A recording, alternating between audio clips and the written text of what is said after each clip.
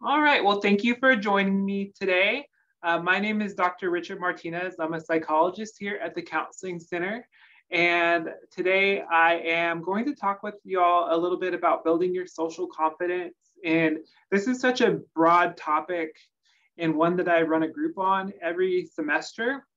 But for today, I really wanted to focus on engaging in conversations and some tips and some skills over how to have conversations and approach conversations with others, because I know that's an area that a lot of people struggle with if you experience social anxiety or any kind of problematic shyness. So that's kind of how we'll narrow in for today's topic. And then we'll, towards the end of our time together, talk a bit about the Counseling Center and the numerous services that we provide students here. So a couple things to keep in mind as we're going over this. I will have a few questions that I'm going to ask you all to use the chat function to respond to. So take a second to make sure you can locate the chat feature. If you have any questions for me throughout the presentation, I will wait towards the end to look at those just because I get distracted trying to go back and forth. So please submit those via the Q&A function. So that way they don't get buried within the chat as I'm going along here. And just as we're getting started, I have the Counseling Center's information up here on the first slide. And to let y'all know that this information that I'm talking about today is very strongly being pulled from a book called Improve Your Social Skills. And that's by Daniel Wendler. So DANELWENDLER. And it's a pretty good book. It's available pretty affordably on Amazon. Okay, let's go ahead and get started. Let's talk about why starting conversations with others feels difficult. There's several things that probably come to mind, but for a lot of folks, we're assuming that others might not be interested. Oh, maybe we don't know where to start.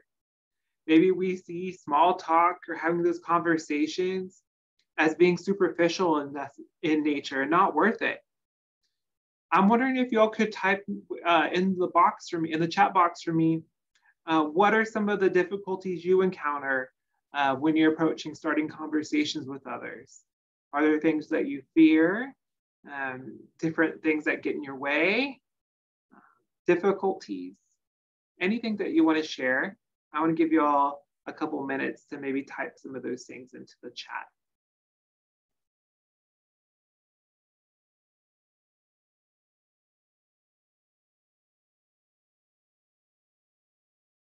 So again, the question is, what makes starting conversations with others feel difficult for you? And I'm going to keep people's names confidential, but I'll just share some of the responses we've received. So one of them is assuming that no one is interested. And then if they are, how do I keep this thing going, right? Like, how do I keep the flow and the conversation rolling? Yeah, very relatable there. Someone else says, I always feel like I might be bothering the other person or maybe a bother to them who they want to start a conversation with, especially if they don't know them very well. Yeah, so we oftentimes don't know what the other person's thinking and if they're open to having a conversation or not. I know I'm one of those people who I really look forward to that and enjoy talking with people, especially strangers. Someone else says feeling awkward. Absolutely. So I appreciate y'all chiming in. There's definitely a variety of reasons here, and maybe hearing some themes around how we feel about ourselves in those situations and how we're feeling other people might be responding to. So a combination of those things. All right, let's go ahead and move forward. And this is where small talk comes in handy. So if we look at what small talk means, let's just start with our definition here. This is light or casual conversation.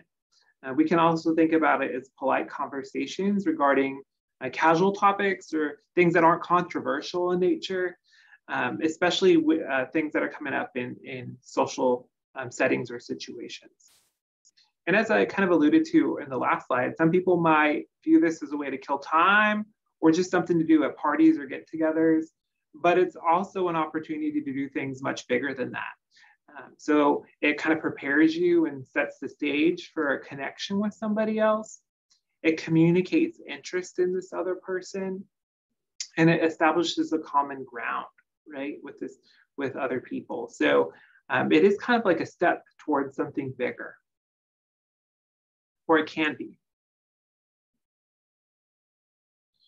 All right, so like stretching prepares our muscles for exercise, small talk helps people prepare for intimacy. It helps us get used to each other and used to the other person and settle into a conversation. And it's actually like pretty expected and a lot of times necessary prior to going into like deeper conversations. So when we skip the step of small talk, it can kind of like catch someone off guard. So like if I went to a party and walked up to someone and said, "What's the meaning of life? You know, what's the purpose of our existence? You know, tell me more about your breakup." Just right off the bat, people are probably like, "What is wrong with this dude?" But that's really when we'd go, you know, we definitely wouldn't jump to 10 in those situations. We'd want to start at a 1 or a 2 of like, "How's it going? You know, who do you know here? Are you having a good time?" I definitely want to start there before going into anything deeper like that. So it's kind of like shaking hands when you meet someone. If you don't do it when they expect it, it comes across as kind of, it's weird. Okay. So small talk can also communicate our interest. So what we communicate is more important than what we actually say. And saying something casual can communicate that you like me and you want to get to know me better. Like I said earlier, this really paves the way for a deeper interaction, and deeper interactions oftentimes involve risk. So when we share our personal beliefs, it can, you know, create risk for an argument. When we share like a personal struggle that we might have, we risk getting a cruel response or a cold response from someone else. So we really need to know that it's safe before we go deeper with those individuals. So that's where small talk comes in into play. It's kind of like testing the waters, so to speak, to make sure that we're minimizing some of those risks, or we have an assessment of those risks before we start to share more about ourselves with an individual. And when you communicate interest, you communicate safety. So we communicate like, I care about you and what you have to say, and I'm open to you sharing it. So a couple examples are like, you know, what do you think of the weather? That communicates that you want to hear my thoughts. When you crack a joke, that communicates that you want me to laugh. And these things are not like a perfect guarantee. Sometimes people will be very pleasant in small talk and still respond poorly when a conversation goes deeper. However, kind of like in general, showing interest during small talk helps people feel more comfortable to move the conversation towards a topic of more significance.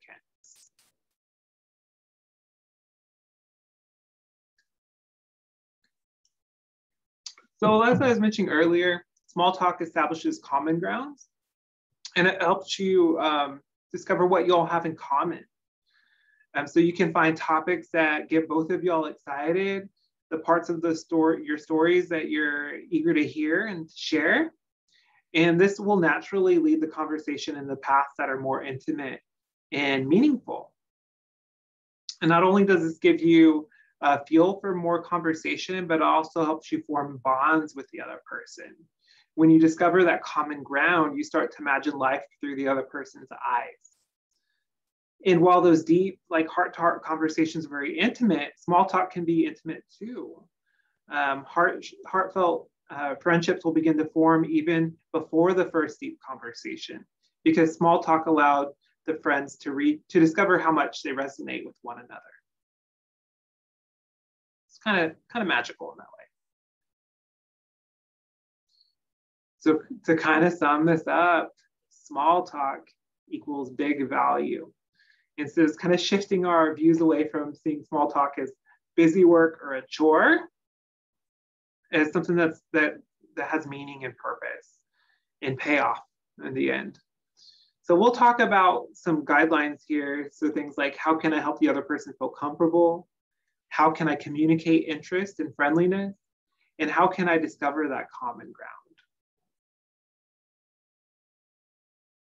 Okay, so we'll kind of break this down by like talking about creating flow within a conversation, starting to understand context, looking at body language, embodying like a confident presentation, and knowing when to wrap it up, when to end it.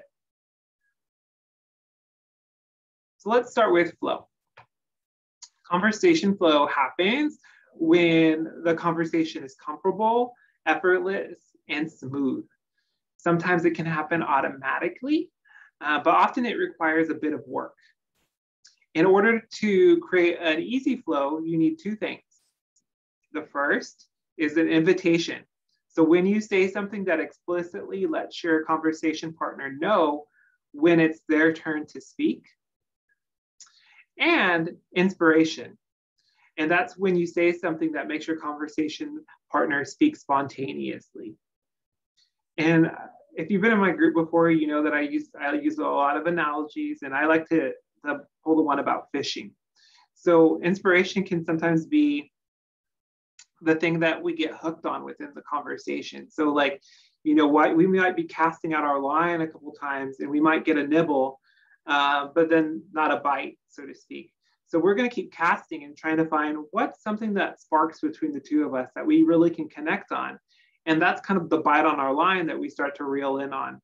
But we might have to cast that out 4 or 5 times with different topics to kind of see what gets the bite, what you can form a connection on.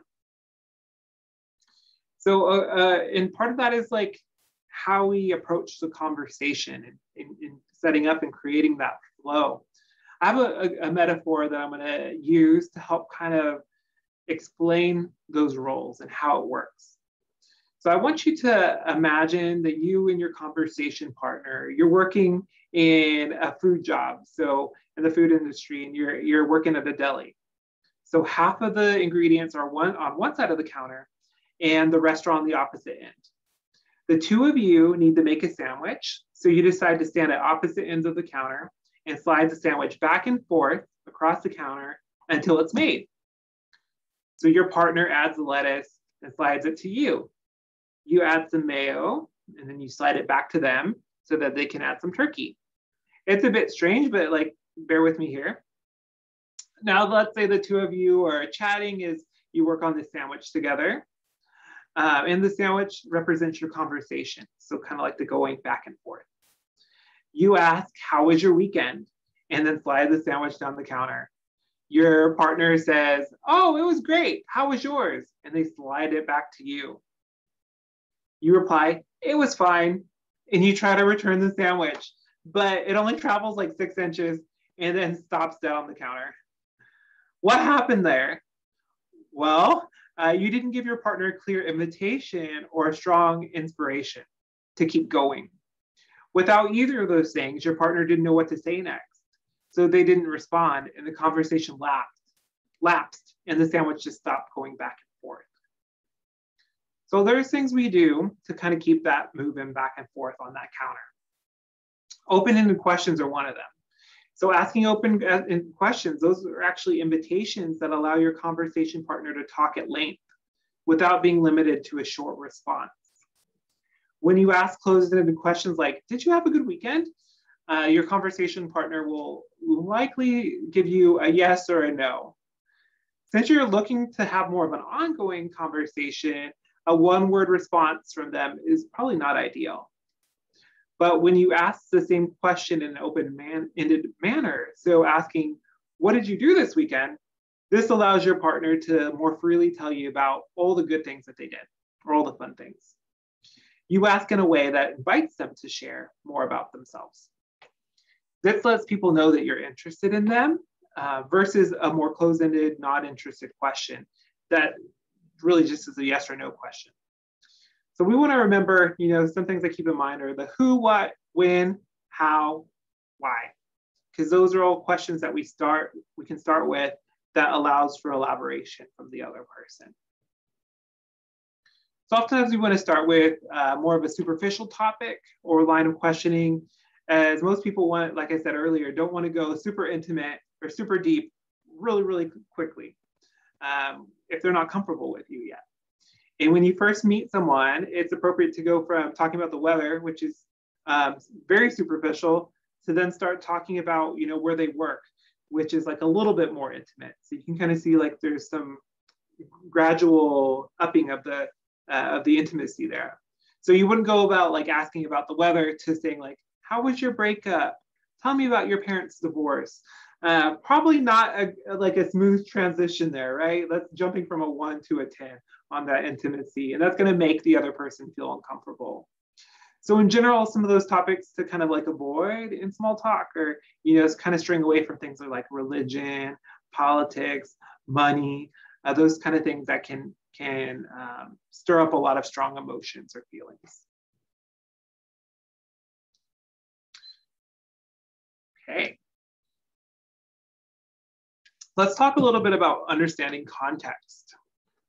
Let's say you're in a conversation and you notice that your partner has crossed their arms, leaned away from you, and is repeatedly like rubbing their face. That's definitely uncomfortable body language, right? But why are they feeling uncomfortable? Well, there could be a million different things there. Maybe they're uncomfortable because they don't like the conversation topic and they're not feeling comfortable or safe in it. Or maybe they feel uncomfortable because you have spinach in your teeth from the lunch that you ate and they're not sure if they should tell you or how to tell you. Or maybe it has something's wrong and it has nothing to do with you. Maybe they have a stomach ache right now, or they have diarrhea and they're trying to get out of this conversation to run to the bathroom. If you only look at their body language, you don't have enough information really to identify what the source is of their discomfort and what's exactly wrong there. So body language will tell you that someone is comfortable or uncomfortable, but it can't tell you why. That's why you look at the bigger context. So looking at context means 3 things. The conversation itself, so asking myself, did something in the conversation cause your partner to become more or less comfortable? For example, if your partner's body language changed when you asked a specific question, perhaps there's something about that question that made them feel uncomfortable. There's also the environment that the conversation takes place in. So conversations don't occur in a vacuum. So we want to look around the room to see what your partner might be reacting to. There might be an argument like at a table nearby, or maybe it's super crowded in a stressful room, or maybe their ex just walked in.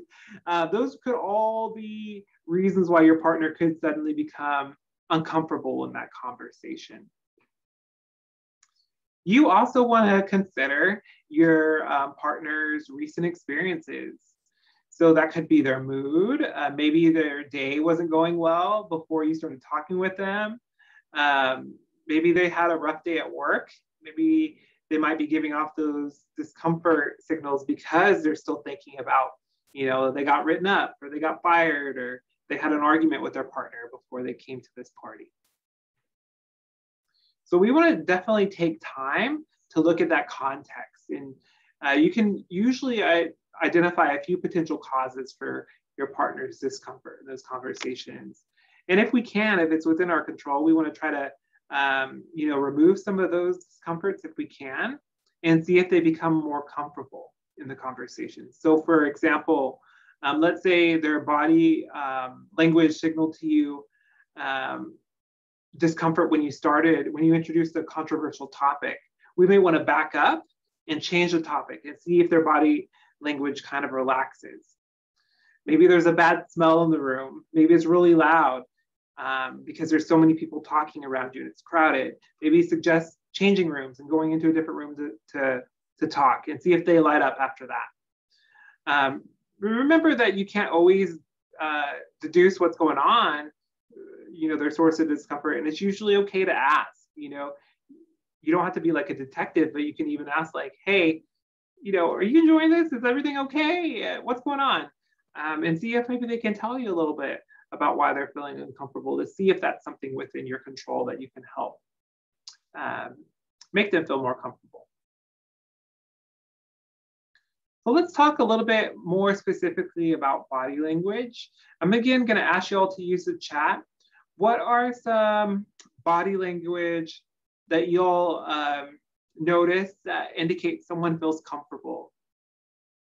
Can you all think of a few things that you noticed when you observe maybe yourself or others? What do we do with our body that demonstrates that we feel comfortable or safe?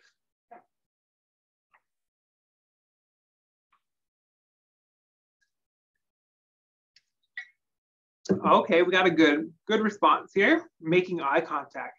Absolutely, that is a huge one. So when we feel comfortable or safe with someone, we're typically looking at them in the eye, straight forward. We're not kind of dodging their eye contact or looking around the room. Anything else y'all can think of or notice?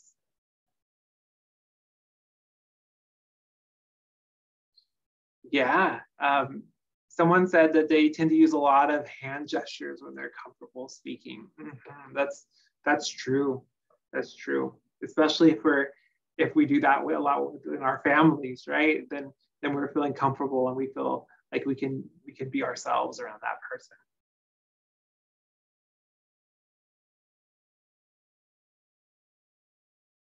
Great. Thank you for those of y'all that chimed in a little bit there.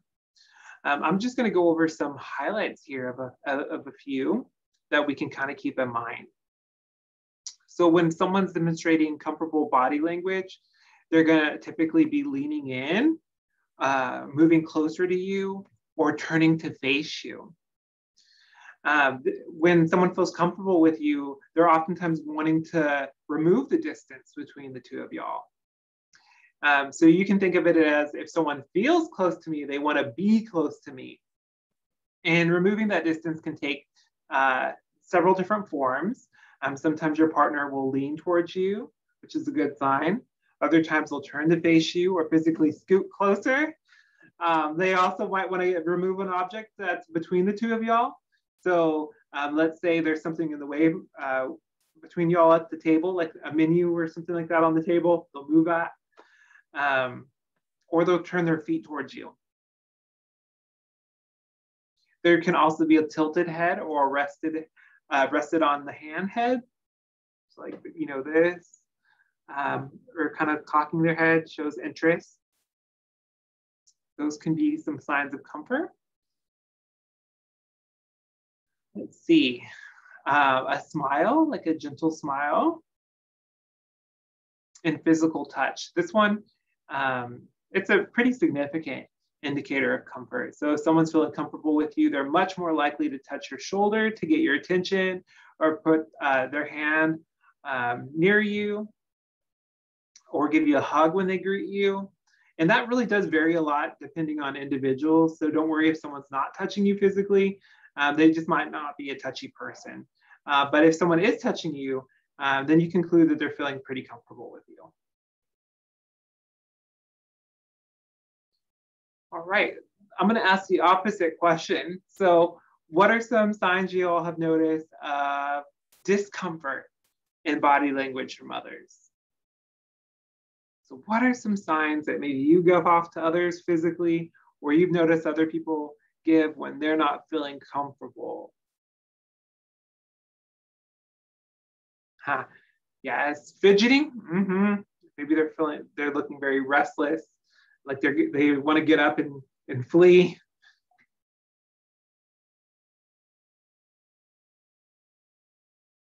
Anything else y'all have noticed?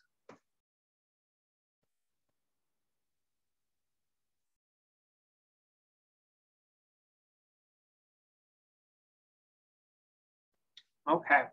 No. Getting less talkative.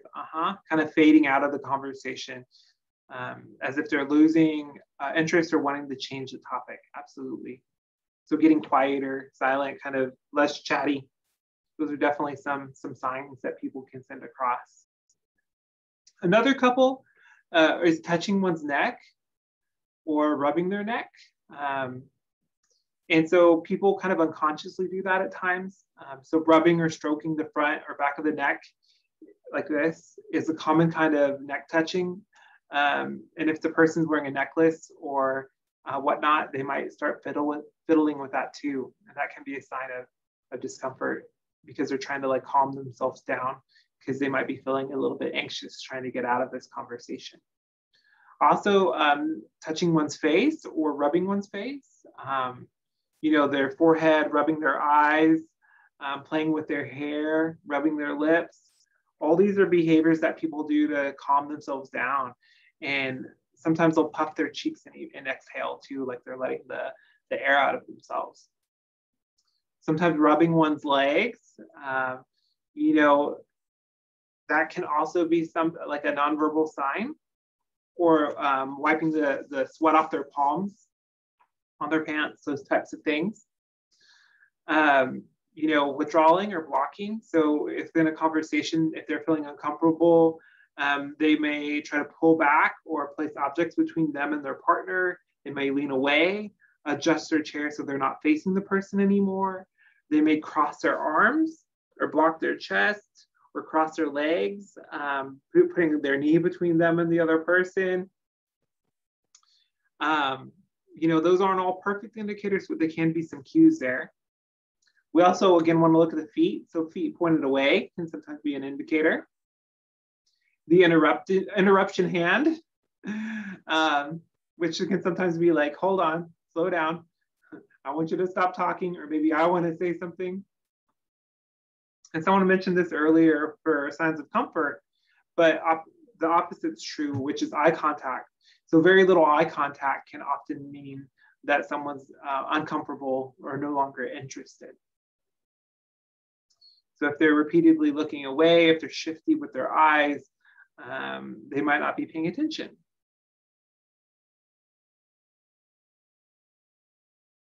So let's talk about how you can exude confidence when you're talking with others in the way that you present yourself. One of the things that's really important is one smile. So we don't want to like immediately start smiling and be all smiley at the first glimpse of the other person with that full smile. Instead, we want to look at the person's face, soak it in for a second, pause, take it in, and then let a big, wide, warm smile come across your face. In that split-second delay, it'll actually tell people that your smile is genuine and only for them. Okay, so it feels a little bit more meaningful and less generic. And with your eyes, you want to really kind of focus your eyes on your partner's face and not break eye contact even after he or she has finished speaking. Instead, when you need to look away, do that very slowly, reluctantly, until your eye contact is broken. And that should take 1 or 2 seconds. And then with your posture, you should really see yourself with like really straight posture, a smile, your body facing forward with straight shoulders and tall shoulders. And then, want to have like a good tone of voice and a good loud volume and projection as well. And sometimes the tone there can be a welcoming tone to your voice.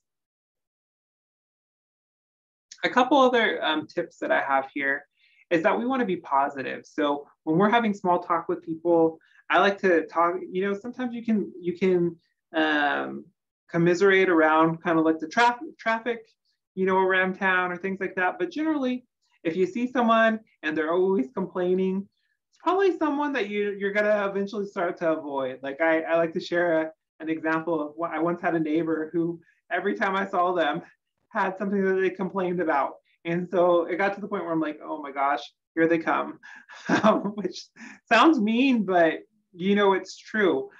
We want to be positive in those interactions when we're getting to know someone, because it helps us feel good, helps us look forward to seeing them and building that relationship.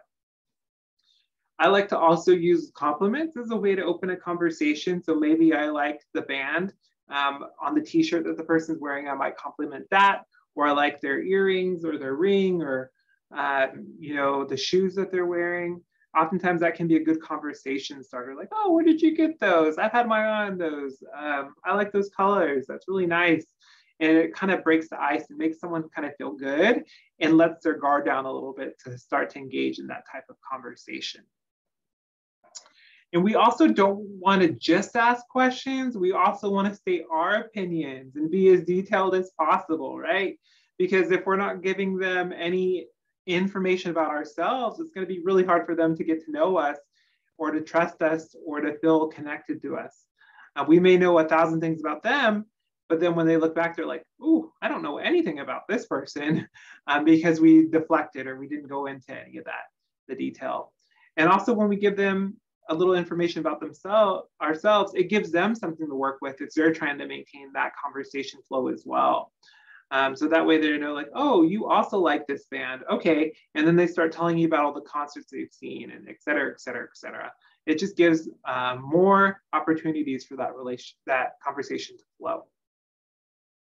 And I also want to just encourage people not to get frustrated with the process, because when we get frustrated, we get flustered and then we get overwhelmed or we just quit. And instead, we just want to be compassionate and know that this kind of stuff can be hard, especially if we're rusty or we're just learning and practicing.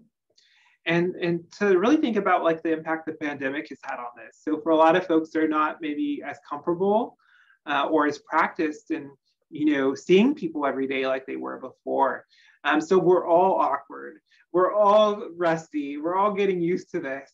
And if we think about it that way, it gives us a little bit more compassion that like, okay, it's okay to fumble around my interactions right now because we're all struggling to get back to this sense of normal communication with folks. So a couple things I want you to keep in mind is how to end a conversation. So maybe you get to the point where it's time to go. Maybe you figure out like, hey, this is actually a conversation and I don't necessarily want to keep talking to this person for X, Y, or Z reasons. Sometimes it's good to have a way of thinking about how to get out of it, right? Or how you end it, because it can kind of feel awkward. It's like, do I just walk away? Do I shimmy out of the picture? Like, what happens here? So think about what your purpose or what your agenda is in these conversations. So if you're going to a party, a networking event, or to the bathroom, have an agenda in mind for what you want to accomplish.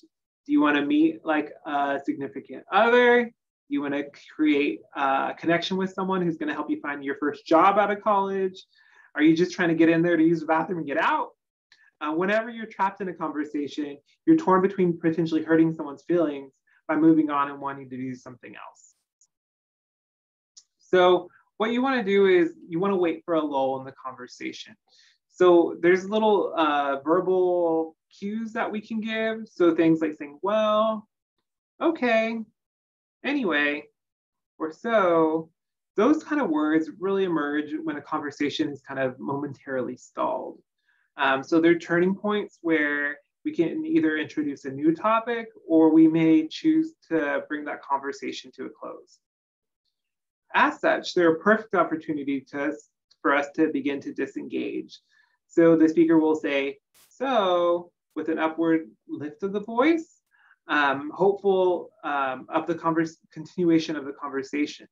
You answer with a tone of more downbeat finality, so, and then you quickly transition to your exit line. So, listen, it's been great catching up with you, but I gotta go. I gotta go to class, or I'm hungry, I'm gonna go get some food. Whatever you need to use to transition there. It can be helpful to bring the conversation back to where you started in the first place. So when possible, this makes for a smooth ending or exit. So did the conversation start by asking someone for their recommendation for a class to take? So you might end with, well, I appreciate the tip. I'll definitely try to get into that class next semester. Did it start by someone asking you to take care of a problem at work? Then you might close things off by saying, So I appreciate you bringing this to my attention. I'll definitely send them an email this afternoon to figure out what's going on. So you kind of get what I'm saying there. And you can use an exit line. This is where like kind of having an agenda or an objective, it really helps. When it comes to the kind of exit line you use, first we want to be honest if possible. So lying or making something up, that can come off as dishonest in the moment, and it can also lead to more trouble later on if the truth gets out that that's not true. The second, it puts the emphasis on what it is you need to accomplish. So this makes your exit seem like less of a judgment of the other person, and it's not about them. There's just something you really need to do. So a couple examples of some exit lines, maybe like, well, I need to get a seat. I need to use the bathroom before the movie starts. Or I have a question I have to ask before the speaker leaves. Or I've got to get back to work. I've got a deadline to meet today. Or, oh, I want to make sure I say hello to everyone here before they leave or before I leave. That's kind of like a good transition there.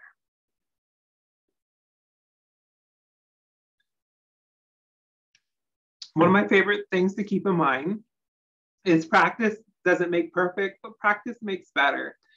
So we really have to set those small goals to practice this kind of stuff in our day-to-day life. They will translate oftentimes to like online, but there's really not a substitute to doing this kind of stuff face-to-face.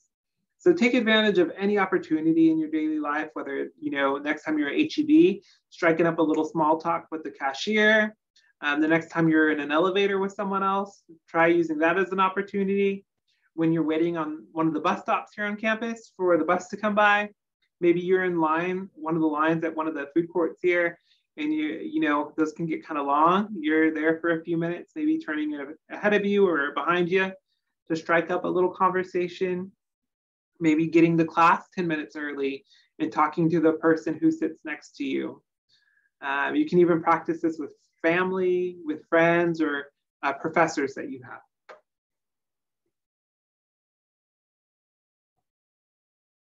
Okay, so I'm going to transition a little bit now that we talked about some skills there to just generally talk about the Counseling Center and what we do and what we don't do.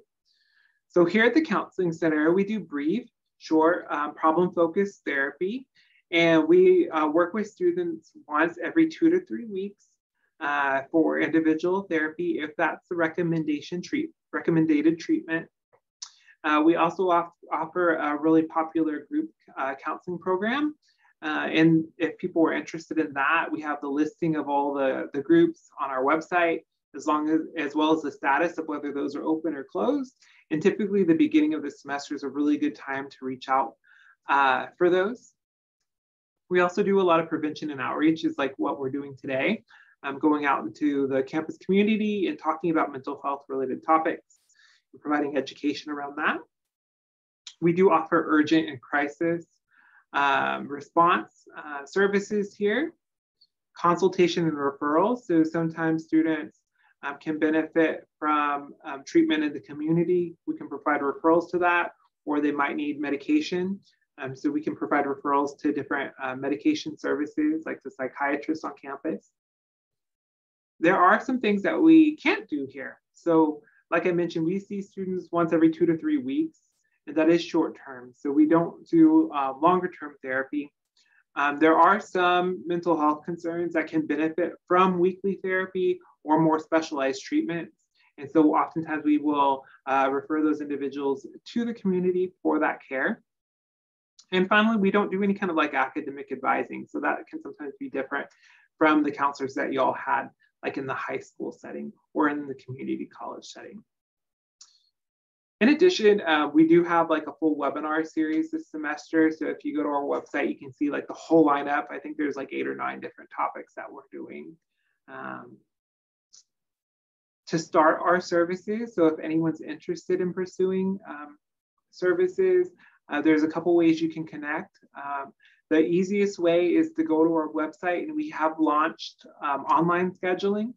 So you're able to schedule an appointment. We do recommend that you do that as close to 8 o'clock as possible because those spots do fill up throughout the day. So you can go online, do some paperwork, and pick your appointment spot. And that's really good for routine appointments. If someone's in, like, if it's a crisis or emergency situation, we do encourage people to call our office. A couple of things to keep in mind is that during the COVID surge, we're doing our appointments through telemental health. And all of our services are confidential in line with our ethics and the law here in Texas. And there's no additional charges or fees with counseling. And everything, you know, your professors can't find out that you came in, or your parents and stuff like that, unless you give them written permission to do so and you're over 18, all that other good stuff. So you can see our website here and our phone number towards the bottom of the slide. I want to take a minute and talk about therapy assistance online. This is a really great program. It's also available at no additional cost, and you can access it from our website. There's an app and there's a web-based component that you can do. I work with a lot of students that say, like, hey, Richard, I really need some coping skills around anxiety or depression. Well, this is exactly what this service provides. And so it helps. It's like really short, problem-focused videos and kind of prompts that it helps teach students how to cope, really, and how to build some skills in this area. And so you're able to access that 24/7. And it's, like I said, a combination of videos and exercises that you can apply to your day-to-day life. So it's good if you're like, I don't know if I want to start therapy, but I kind of want some support in this area. I would say start with Tao and see if that's helpful. We also have an at-risk training program through Cognito. And this is really, really helpful. Like, let's say you have friends that you're struggling to talk to about mental health, or you're concerned about them. This helps us practice the language that we can use to help someone who's in distress, offer them support, and then also discuss with them different resources that might be available to help them. So it's kind of like you're interacting with a virtual avatar and kind of choosing different ways to respond to those situations, and finding language that feels consistent and comfortable to you. And this takes about 45 minutes to complete, and you can access this from our website as well. So this last slide here has our phone number, our location within, you know, we have 2 locations. One is in the LBJ Student Center. We also have an office at the Round Rock campus, but students at Round Rock can just call our San Marcos clinic to get started. Our website's on here, and we really encourage people to follow us on Instagram, Twitter, and Facebook, because that's where we put out a lot of really good mental health information and talk about all of our events.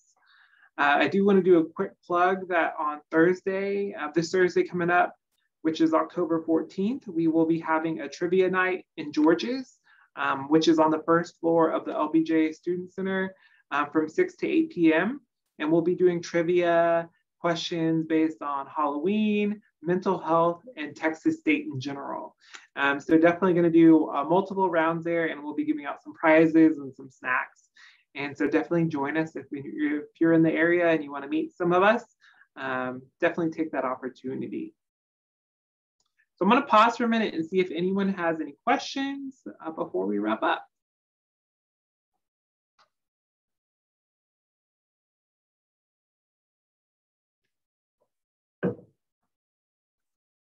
I did plug, so typically I run a group in the fall and the spring semesters called the Building Social Confidence Group.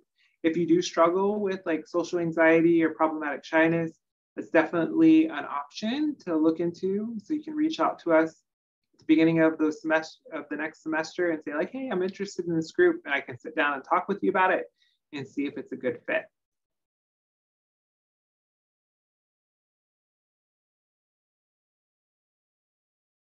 So someone asked if they could get this PowerPoint emailed to them. If you want to send an email to the count, I would say email me or call our office and get our, I don't want to say, this is going to be posted on the web, so I don't want to give my email address out on it, but I will definitely back channel you, the person who's asking, my email address, and you can just send me an email and I will get that to you.